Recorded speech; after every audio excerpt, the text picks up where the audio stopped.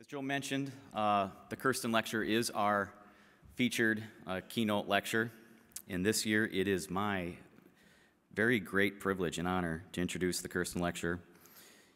He is Dr. Lyesse Laloui. He is the chair professor of soil mechanics and geoengineering and CO2 storage at the School of Architecture, Civil, and Environmental Engineering at EPFL in Switzerland. He is also a full professor at the Pratt School of Civil and Environmental Engineering at Duke University here in the U.S. He is also vice chair of the Technical Committee of International Society of Soil Mechanics and Geotechnical Engineering and the editor-in-chief of the International Journal of Geomechanics for Energy and the Environment.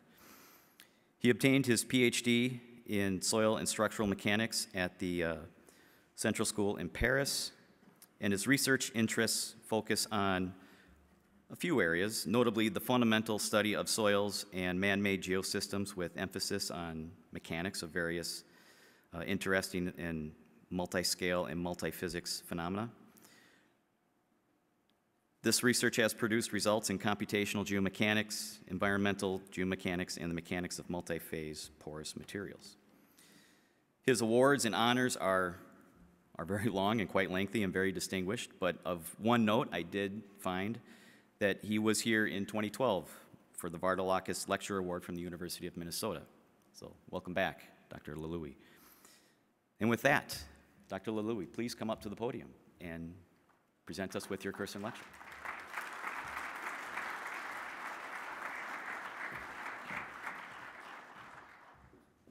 Thank you very much for this kind introduction. Good morning, everybody. It's really a great pleasure and great honor for me to be here with you this morning to talk about this topic of energy geostructures.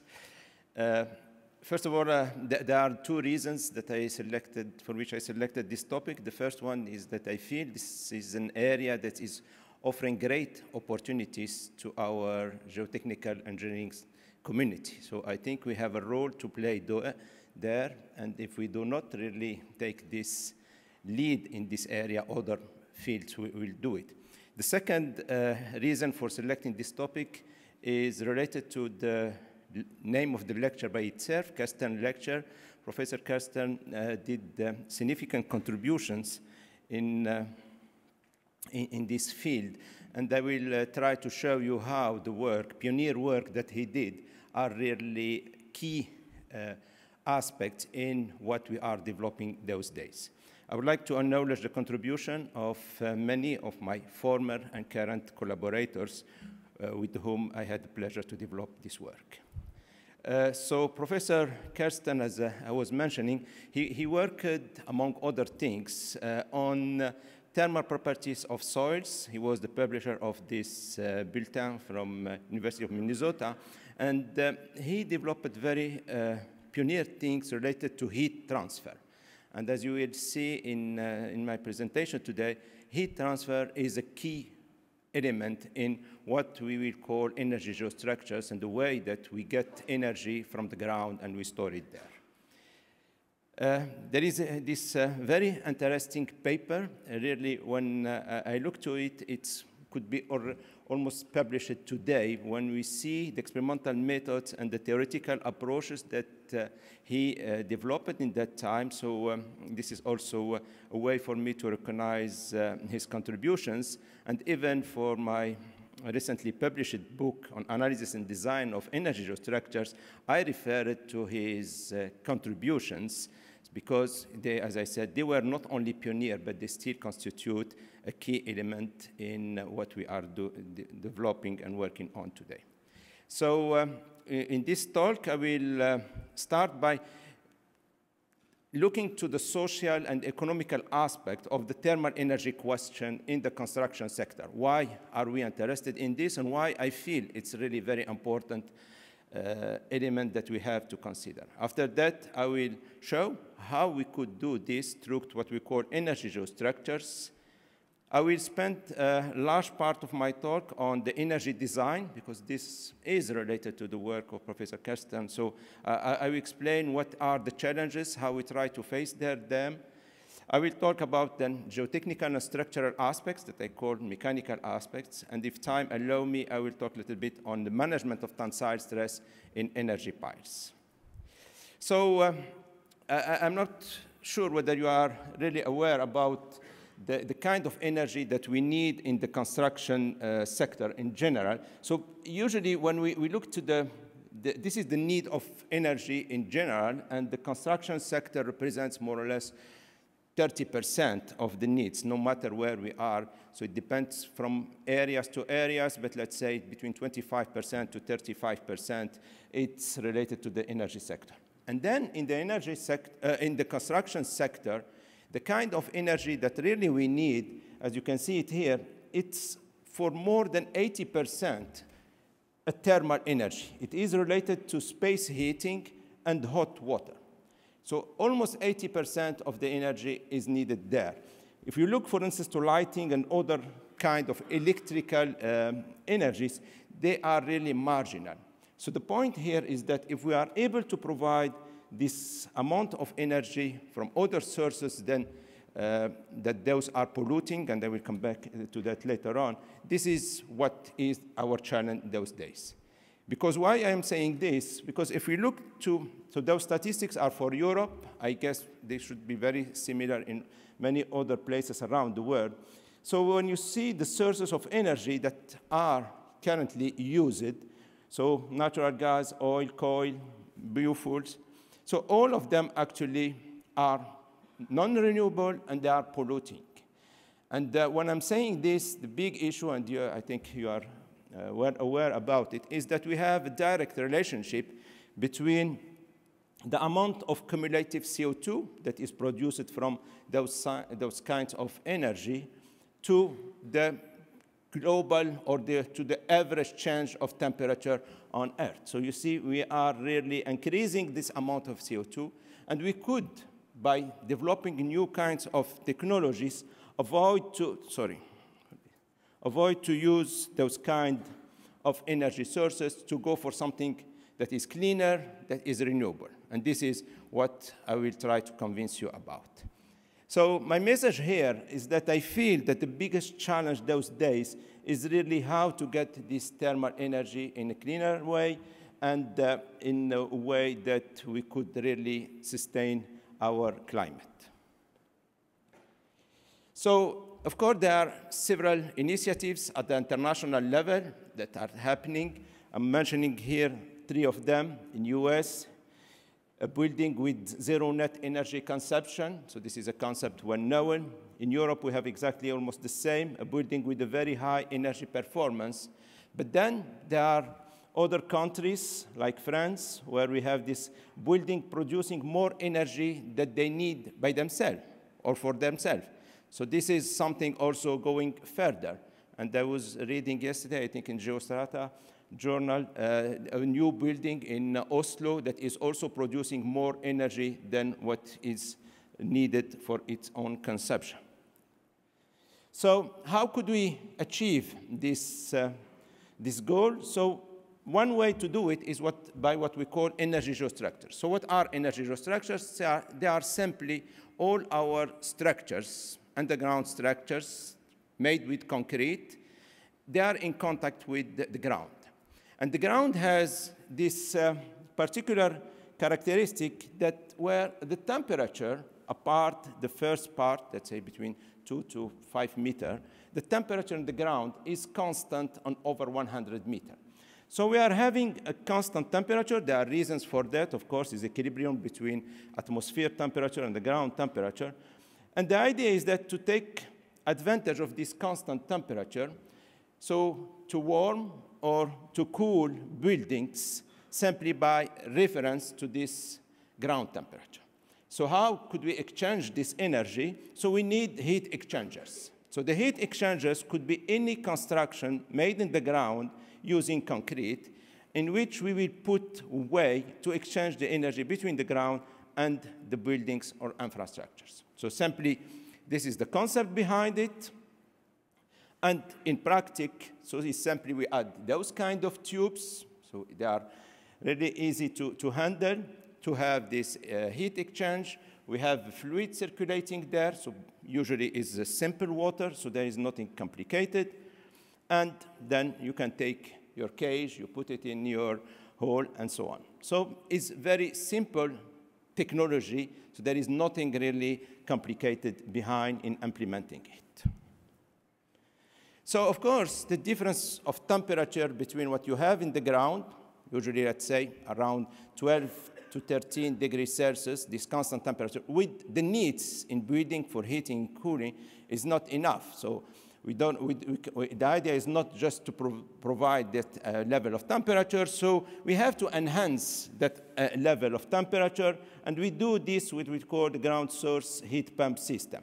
The ground pump source heat pump system is based on the fact this is, you can imagine this is a kind of pile foundation. We have a heat pump, so it's simply a compressor that will compress our fluid, generate from it more energy, so we enhance our delta T, and we can heat our building. We can take the heat from summer and we store it in the ground. We can do the same thing in winter, where we could store cold temperatures in the ground, and this is the entire system. To do this, we have to provide some energy to our heat pump, and the idea is that if the ratio between the energy that we are providing to the heat pump to the produced energy, if this ratio that we call COP, coefficient of performance, is higher than 3 to 4, so it means if we are multiplying our delta T by 3 to 4 times, then the system is functioning in a very satisfied way. So then we can engage in more engineering aspect of this. So here you see some numbers that so this is my funded company dealing with those topics where we could guarantee given amount of energy for extraction and injection in the ground. For instance, if you have a pile, you can say easily that we can have something between 40 to 100 watt per meter of piles. So you can multiply this by the length of your piles, by number of piles, and you get the amount of energy that you can get from that. You can do it for tunnels. You can do it for slabs. When it's tunnels and slabs, we use square meter. We use areas and still linear values. But this allows us to know exactly how much energy we can get. And usually, the size of the foundations is proportional to the size of the building, and the amount of energy we get is proportional to the size of the building. And usually, we can cover the needed energy for the building. So what do we do with this energy? We heat and cool our buildings. We produce hot water. In areas like Minneapolis, we can de-ice the roads. We can de-ice the deck of bridges and so on. And very important, we can store the energy underground. So for instance, we can couple this with solar panels. The ground has very bad thermal characteristics. If you put the given energy there, you can be sure that at least 75% of this energy will remain there no matter the water flow conditions, no matter what are the external temperature variation. So the ground will constitute also a very nice way to store excessive energy. So just a simple example here. This is a small building. It's a 5-story office building. We have 32 piles, rather small 50-centimeter piles, one 20-meter length. We use a very simple U-tube shape, so we just put our plastic tubes there. And what you see here is the energy demand for this building. In red, heating. In blue, cooling. And basically, with the simple system, just U-tube system that we can put there, we are covering almost 95% of the need in heating and cooling. So this is an example for simple constructions that could go from individual house to small buildings. But we can go further and do large buildings, more important ones. So I'm showing you here some of the projects on which, with my company, we are currently working. I will show you 2 of them. The first one, we are in Seoul, in South Korea. So we have this, this area. Here it's a gallery, 1-kilometer gallery that is about to be constructed, and we have lighting for it. And the idea here in this project, we were requested to provide the heating and cooling for the entire 1 kilometer gallery, the whole malls, conference center with a constant temperature of 17 degrees Celsius over the year. We have 60,000 people per day in this area, and we have 20,000 square meters of surface. This is a cross-section. Actually, we have 4 levels, and we are coupling our energy geostructure system with the natural ventilation system. And all those circles that you see here are our heat exchangers. So they are the place. So we are using them. Here we have 2 levels of tunnels. We are using to extract the energy from here, from the walls. And altogether, we are having something like 60,000 square meters of equipped slabs and walls for the energy exchange. So what do we do with this amount of equipped surfaces? Actually, we are producing 100% of the need of heating and cooling of this building. We are getting more than 11,000 megawatt hour for heating, almost 10,000 for cooling, which is almost exactly what is needed for such a building. So we are creating a completely independent building from energy perspective, with the recovery time from investment perspective is about 6 years. This is a second example that I would like to show you. So we are currently working on providing also a given amount of energy for a new construction in Monaco, in south of France, 150 units. We have the International School of Monaco for 700 pipits, and we have 7 levels of underground parking. This is a top view of the system. It's important to show it to you because here we have walls. Here we have what we call barrettes. I will show you this in a second.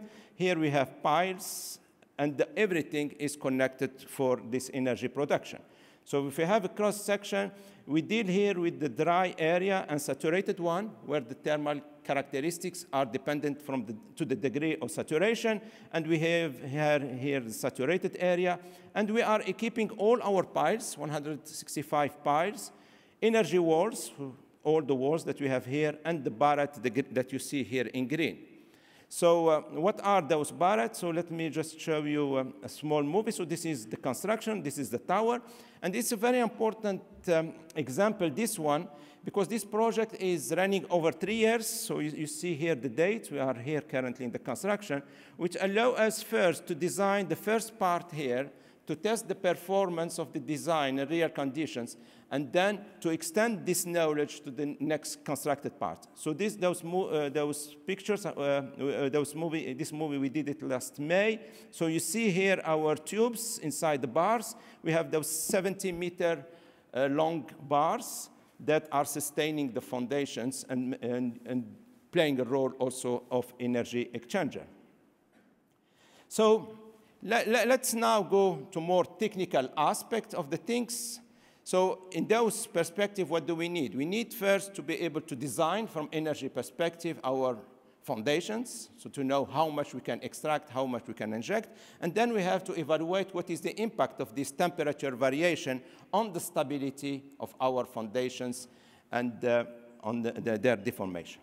So let's start with the energy aspect. So the energy aspect, we can say, from a given perspective, is a rather elementary things because we are using very simple equations in the sense that we have heat convection inside the tubes. So those are plastic tubes. This heat convection will be transmitted to the ground through heat conduction through the plastic, then through the concrete. The steel has exactly the same thermal characteristics as the concrete. So this is why I mentioned just the concrete. And then in the ground, we have conduction and we have convection.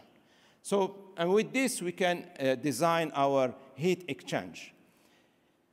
So to make things easier, we approach the things with 2 stages. For each time, we developed what we call the pre-designed tools for practitioners, those things that everybody could use immediately as first attempt in the design. And then there is a second phase where you have to go deeper and look to the details. So for the pre-design, we developed such charts where for different configurations, so different number of and shape of the tubes, depending on the diameter of your pile, for instance, And depending on the number of loops and thermal conductivity, the length of your pile, you can know immediately how much energy you could extract and inject inside your foundation. At the next stage, where we are really in design process, then we need an optimization of the system. We use for that numerical tools where we have to reproduce different kinds of circulation of the fluid, different hydraulic regimes, different shapes. So this is the kind of things that we reach at the next stage. For walls and tunnels, things are a little bit different, and because the energy is coming from two sources. First, the energy is coming from the ground. This represents more or less 50% of the energy. And the other 50% is coming from the tunnel or the wall, if you have a parking, for instance. So from the ground, as I was mentioning, is thermal conduction and convection. From the tunnel, actually, we use the Newton law for energy exchange. So it's a simple a linear relationship between the temperature change and the amount of energy that we can get. And we have this coefficient here, convective heat transfer coefficient. And this coefficient is really very fundamental one to know, because depending on it, as it's a linear relationship, you can change all scenarios. So if you have it high, you can invest and you can rely on having a given amount of energy, but if you have it low, it's not the case. And so again, so this is for conduction part, and this is one for the convection, so if you have the air and the ground. And it's known that this coefficient actually depends, among others, on the air velocity inside the tunnel. So we have also here a linear relationship between the average air velocity and the value of this coefficient. But this is not enough, actually, in such analysis, because we can simply say, OK, let's imagine that we know that value. We can use different configuration of our tubes inside a tunnel, and we also have those kind of charts for pre-design that let us know immediately how much energy we can extract or inject. But in reality, things are more complicated when we come to real design. For instance, currently we are working on designing an underground metro line of 6 kilometers, and we have to know what is the value of this coefficient along such infrastructure. The point is that we cannot know it really before constructing the tunnel, because this coefficient depends also on the friction that we have with respect to the concrete, depends also on the braking of the trains, number of the trains that are running, the kind of trains running inside tunnels, and so on. So this makes it more complicated. And when you look also, here are 3D simulations that we are doing. Here it's our tunnel, and you see the air velocity changing along the tunnel. So it means that our coefficient that is proportional to the velocity of air, it's happened that the velocity of air by itself is not constant along a tunnel. And if you do a cross-section, it's even worse. So even if you'd like to measure this coefficient, this is a cross-section, our tunnel. We have groundwater flow here, so we have this exchange of energy. But you see also inside a tunnel, if even you have to measure your air velocity to get your coefficient, it's a very challenging aspect. And this parameter is a key one, as I was mentioning, because for any investment for such kind of project, you have to know exactly from the beginning how much energy you can extract, because you will sell this energy. So you will have long-term contracts with clients, and you have really to commit yourself on something that you are sure that you can gain. Again, we did some pre-design charts for walls, so you can have different configurations, and then you can make some calculations with them. Again, when we move to the real design part, so this is here you see simulation, 3D simulation of the foundations of the bridge, of the tower that I was showing you in Monaco. So here are our barrettes, 70-meter long. So there we have to simulate the circulation of the fluid in any tube with different scenarios, with changing the energy on daily basis, and on semester basis, on yearly basis. So all those things have to be done at that stage. So I was mentioning that there are some contractual aspects in those things. So when often what we do when we finish a construction, we do what we call an energy performance analysis. So we go to the place and we try to get experimentally and back analyze numerically on the long term the real performance of a construction that we designed. This is what we are doing currently, for instance, here in Geneva, where we have an underground station. Actually, this station was open to public mid-December with the new metro line going from Switzerland to France. This is our energy station, let's call it like this. Actually, this energy is not needed for the station. So the electrical company is about to sell this energy to other customers, but they invested in this system. So here you see this picture were taken during the construction of the station. Again, you see our heat exchangers here, and you see them also here on the slabs, and here are the connecting systems.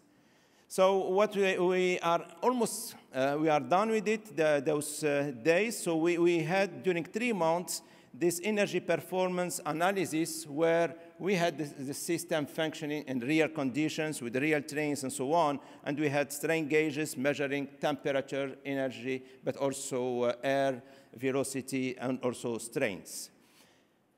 So yeah, this is our monitoring system, and from it we get the values that we are looking for in terms of variation of temperature.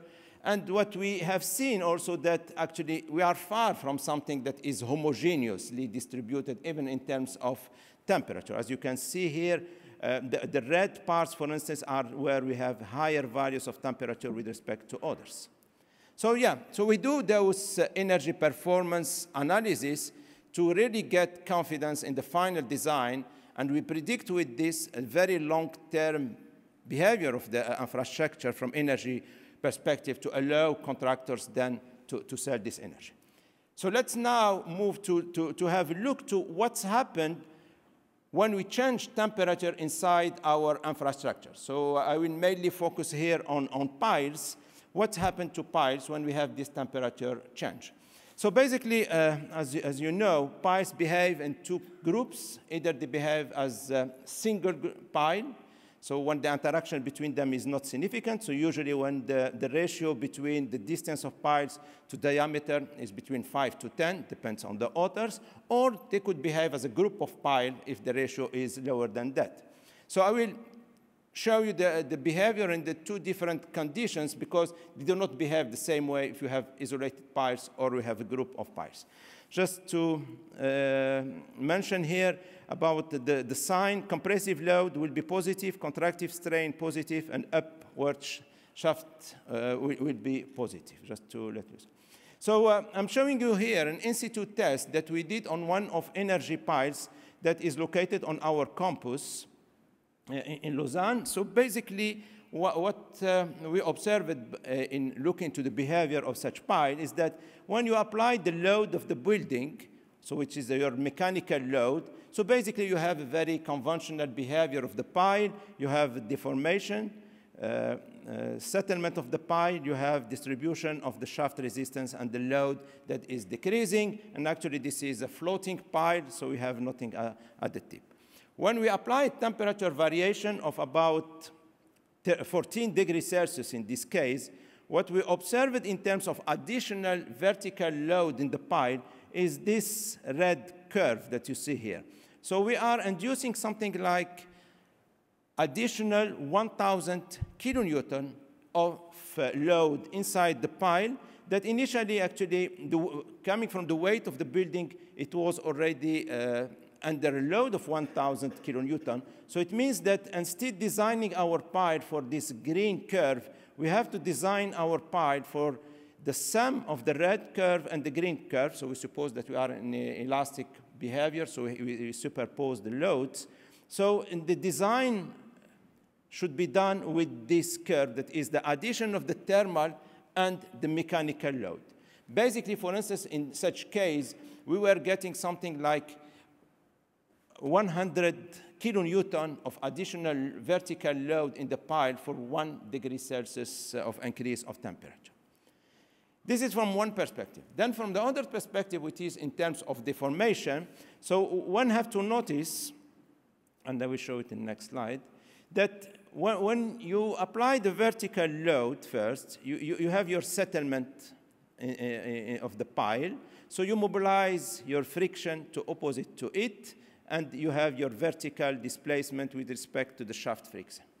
When you hit your pile, you have two different behaviors inside your pile with respect to a given point, actually. That point, we call it a null point. You have a part of your pile that tends to go upward, while you have a part of it that tends to go downward. And this depends on the boundary conditions in terms of stiffness of the ground and in terms of stiffness of the slab. But in any case, so we have a part of our pile that will erode somehow our piles in terms of shaft resistance because we are going up. And we have a part that will increase, actually, the displacement and we go down. So those things have to be considered also in the design from a geotechnical perspective to know exactly with respect to the delta T that we are applying, because we can decide somehow in our design where to put this null point to allow us to manage the things. And this is the sum of the two in terms of temperature variation and the mechanical load for the load and for the shaft resistance. So that was for an isolated pile. Let's look now what's happened if we have a group of piles. So piles are close to each other. So this is what we tested also on another building in our campus. So I will show you the behavior of this group of piles. You see the distance between them is rather short. They are 25-meter long piles. And what we do, so we have plenty of transducers inside the piles, also in the ground and so on. So I will not go to details. And here we have the different geological profiles. So we have different kinds of materials. This is why the shape will not be necessarily homogeneous. But basically, if I have to make it in a schematic way, when we hit a pile, this pile will deform, will have an effect on the slab that will have effect on the other non-heated piles with the same level of temperature. This is on the short term. This is about 2-3 weeks will happen like this. So you can already guess that by applying this load here is like we are putting under tension already our pile. Then with the time, temperature will diffuse, heat will diffuse, so we have additional thermal deformation that will be induced in the other piles. So here we can already also guess that the short term is a more critical issue with respect to the long one. So here you see the in situ measurement for temperature variation of 20 degrees Celsius. You see this is the depth. This is our heated pile. So in the heated pile, everything is under compression. So we are increasing the vertical load inside the pile. From the other side, what we see here is a non-heated pile. So that is by the effect of the slab affected by the heated pile. And what we see, we have compressive loads on the top of it, but what we have tensile loads on the bottom of it that we have to take care about in our design, and I will come back to this. Another important result that we got from it is that if we have to compare in terms of vertical strain, so average vertical strain that is induced by unit temperature, if you have just one pile heated with respect to a group of piles, the deformation of our foundation will be less significant. So the group of piles will induce more deformation. However, on the opposite, as it deforms more, group of piles, we will have less additional stresses in the foundation with respect to a single pile. So based on those knowledges, we developed the commercial software that we call a thermopile. It's used by many companies all around the world for those designs, but also by many universities for education purpose. So there is a free student version that is also available on our website. And basically with this software, what we are doing actually, it's a simple finite difference model.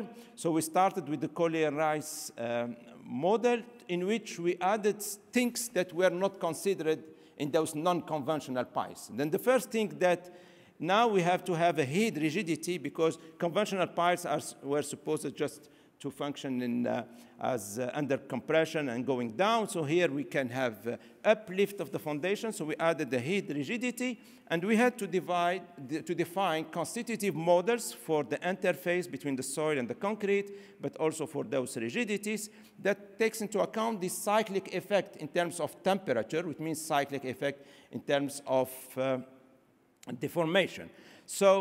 So this is the TZ relationship. So it's a constitutive model between the shear stress and the displacement. So what we added are those red boxes. So we used the Franken-Zhao model that is 3 linear model, and in which we added those red parts allowing to a load here under compression, but also allowed to a load here under tension, a load and reload. So this is basically what the software is based on. And there are some other aspects that I'm not discussing here, is the fact, for instance, we don't know what is the null point when we start such a design process. So the software will iterate in non-linear way to identify what is the null point and then to redistribute all the efforts and so on. And then, for instance, here you see back analysis to show that the software is able to reproduce what experimentally is observed. Just recently, we enhanced this analysis by considering the behavior of the slab. So this is we are just about to publish this book in this paper in ASCE journal, where actually we added a coefficient here that actually smooth the relationship in the TZ curves to take into account the ratio between the average displacement of the group with respect to displacement of a single pile. And again, the model is able to reproduce the main features of the behavior of a group of piles, and this time with a slab. In addition to this, again, as we did it for energy perspective, we try to do it for the geotechnical and structural aspect by having 2 levels in the design. Pre-design charts for practitioners for the pre-studies, and then the second part that is more developed design and analysis for specific cases. So for the pre-design case, we developed analytical models to analyze in an easy way such a problem. So you have a pile, you have diameters of those piles, their length, and we developed actually, by developing, I say, we extended 2 well-known theories in the pile design. The first one is the equivalent peer method that we extended to non-isothermal conditions, and the second one is the interaction factor method. Why those 2 approaches? Because the equivalent peer method is more efficient when the ratio between the length of the pile and diameter is lower than 5. The interaction factor method is more efficient in the other case. So this is the equivalent peer method as was developed by Poulos, where the idea is to get the equivalent rigidity for a group of piles where you have rigidity of the concrete, you have rigidity of the soil, and you use the ratio between the 2 to compile the equivalent rigidity for your peer. So this is how was the equivalent peer method at the beginning, and this we added to it now the fact that we have temperature variation. So we are inducing deformation inside the pile, we are inducing deformation inside the concrete. The ratio between the 2 areas, so in terms of sections, so is included. But there is an important factor that has to be added here that do not exist in conventional approaches, is the fact that the ratio between the thermal dilation coefficient of the ground and the thermal dilation coefficient of the concrete play a major role, because the one who has the highest one will be the driving in the process of deformation and stress with respect to the other one. And there is no, let's say, general rule about which one is more important in those 2 coefficients. Each case is a different case. We can know more or less the one of concrete, but the one of soil depends each time on the place where we are. So yeah, the model reproduced basically what we observe experimentally, so this is not the point.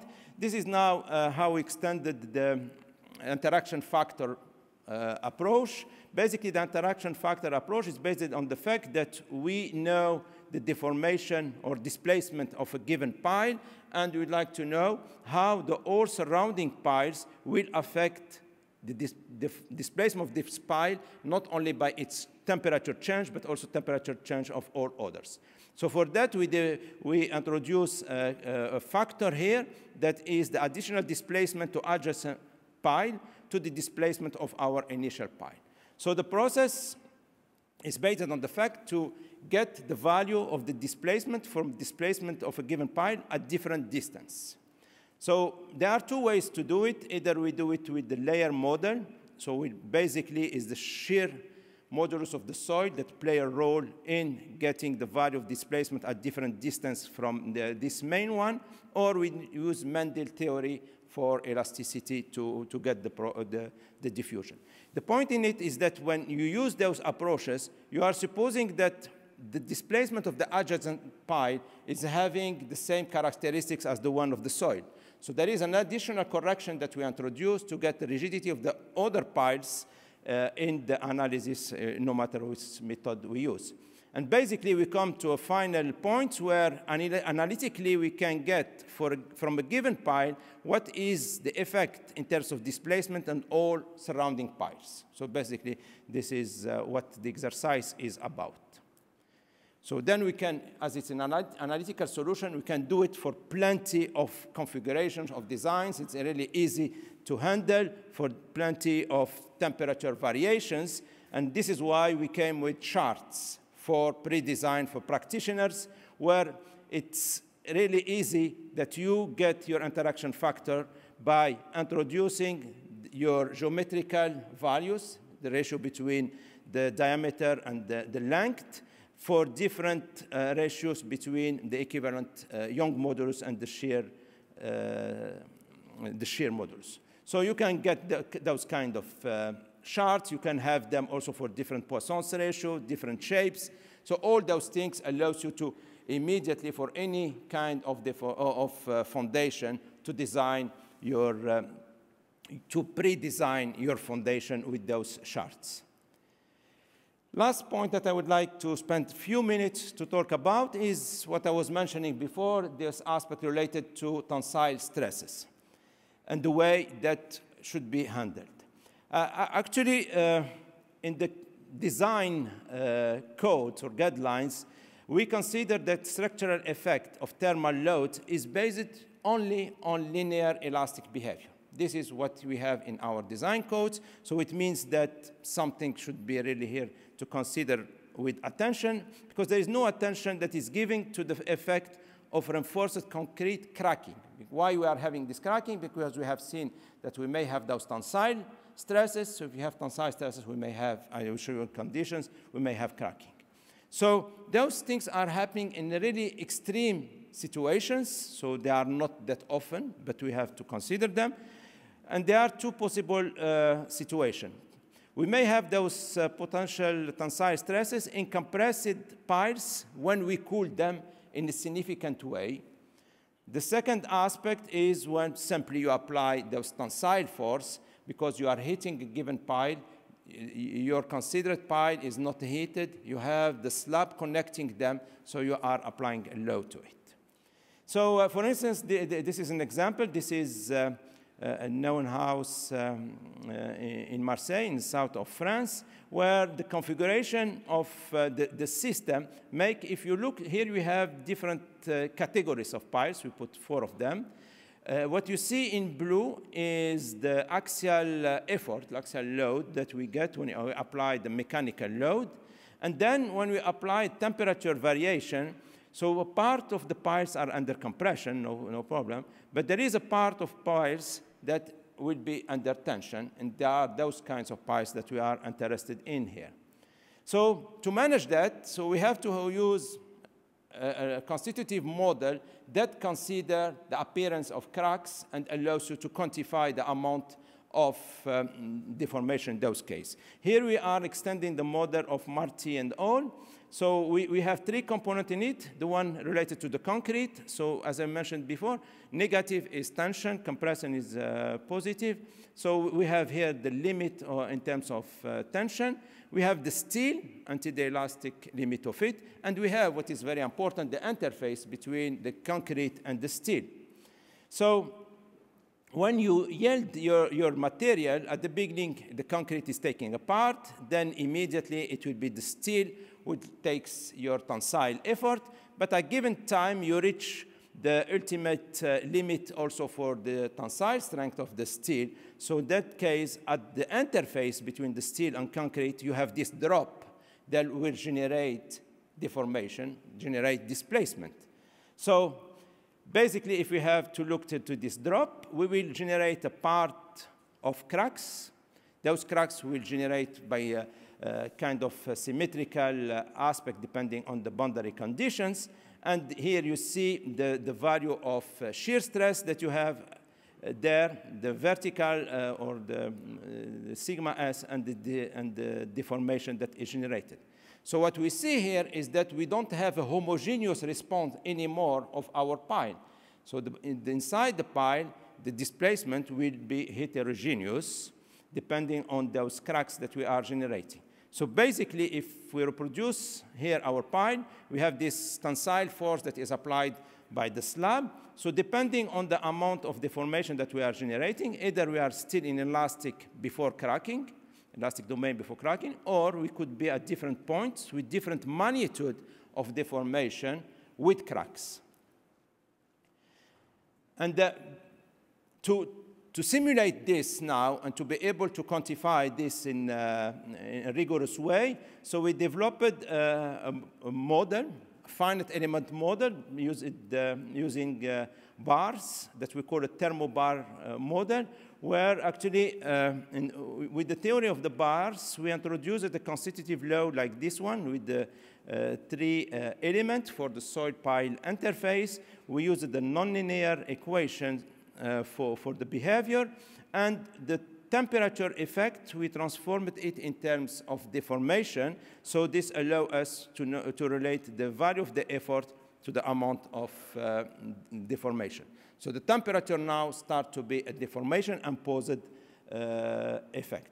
And I will just go quickly to conclude. Basically, what we are showing here is this is the kind of cracks that may form if we apply just mechanical load, the type of cracks that may generate if you apply thermal load, and the sum of them. And the key word, or the main message I would like just to give here as a concluding word for my talk on this aspect is that the magnitude of the imposed thermal strain in such conditions could be higher than the simple alpha delta T, which is the maximum temperature that we get for a homogeneous pile. So why this is important? Because there are in some standards, this approach consists in saying, we design our pile in conventional ways, then we analyze the two worst scenario conditions. One is completely blocked pile, so we have the maximum stress in it, and one is completely free pile, where we have the maximum possible displacement. In this case, it's not enough, because that free pile is alpha delta T. If you have cracks, it will be higher than the alpha delta T. Okay, so there are ways to manage those cracks when we get them, so either by reinforcing the crack effort or the plastic strains that must penetrate in the uncracked part. So to conclude, I would like to say, first of all, those energy geostructures, they perform exceptionally well. They are they have a really great potential in development, in providing energy to our needs. I think, as I said in the introduction, the geotechnical engineers, they have a critical role, and they have really opportunity to take lead on this emerging technology. Otherwise, other areas or other fields will do it. And I try to show you that we develop design tools for energy and for geotechnical structural aspects at two levels, those needed for the pre-design and then those that are needed later on for the real design of a project. Thank you very much for your attention.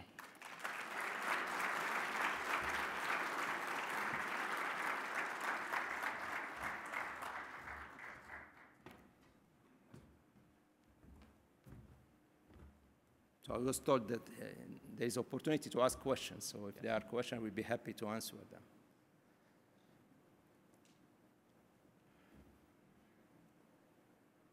Yes.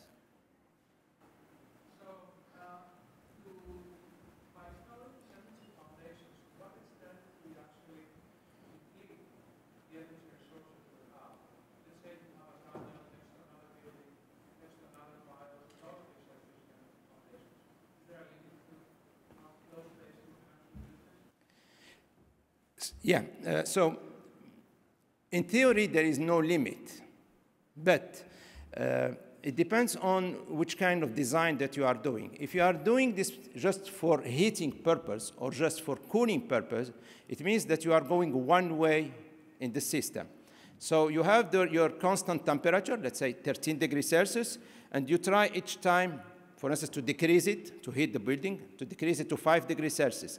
Then the ground will try to come back to 13, but you can go faster and you decrease again, you go to 2 degrees Celsius. So you may go in this process, but each time the ground will tend to come back to its value, but depends in your scenario how fast you would like to extract the energy. So this is if you have one-way system. If you have, or if you don't have also enough groundwater flow in the area. So basically, a critical value that we consider is 0.5 meter per day, not by second, just we did it for easiness purpose, but 0.5 meter per day as the Darcy velocity is the needed recharge hydraulically virus. If the scenario is to heat and cool, so then you are storing and extracting. In that case, you don't have to care absolutely at all because the system is entirely renewable with this heating and cooling. So there are some criteria in design in some countries where you have to prove that over a period of 50 years, the maximum change of temperature in the ground that you may induce is about 5 degrees Celsius. So then it means that you have to make simulations with some hypotheses, obviously, to really show that we remain with our extraction, injection, or without necessarily extraction and injection, depends what we do, that we remain in this envelope of maximum 5 degrees Celsius. Suzanne, you? Ah. Okay. Yeah.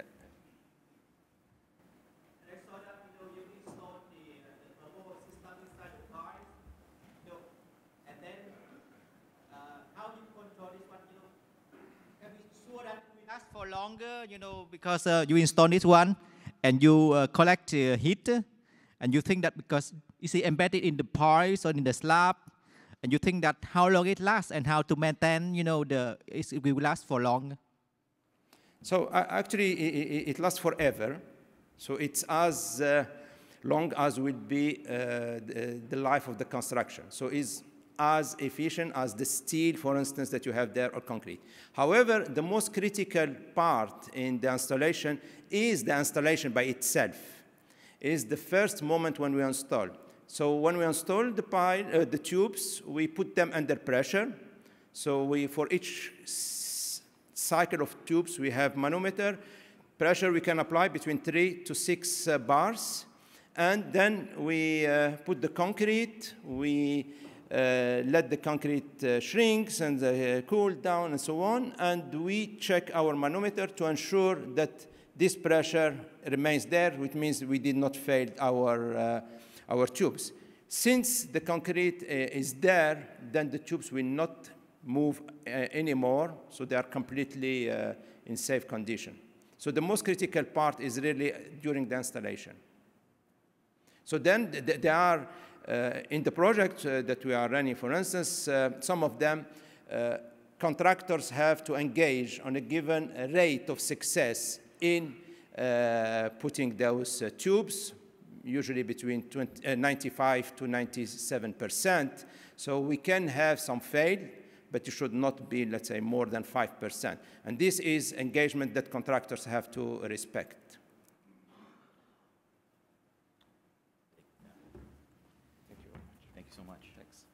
Thank you, Dr. Laloui. Very interesting talk.